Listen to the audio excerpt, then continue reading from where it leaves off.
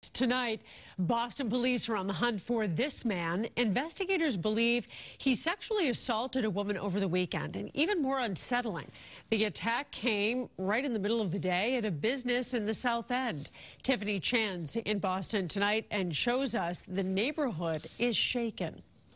Boston police telling us that woman was sexually assaulted in broad daylight here along Harrison Avenue in the South End. We've been talking to residents tonight. They are surprised by this attack, calling this a safe and family-friendly neighborhood. Take a good look at the man in this surveillance photo. He's wanted by police after a woman was sexually assaulted in Boston's South End Sunday. Does he look familiar? No, he doesn't. Those who live and work in the neighborhood are stunned. It's definitely very safe. You see a lot of young couples, families, kids, pets. It's certainly not somewhere I think of as dangerous in the city.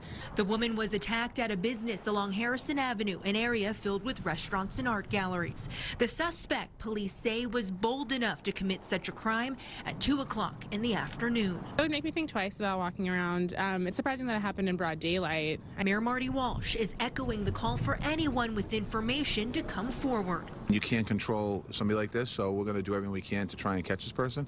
Until he's under arrest, neighbors tell us they have no choice but to look out for themselves. Now I'm going to be more wary when I'm walking around here in this neighborhood, which that I always felt pretty safe.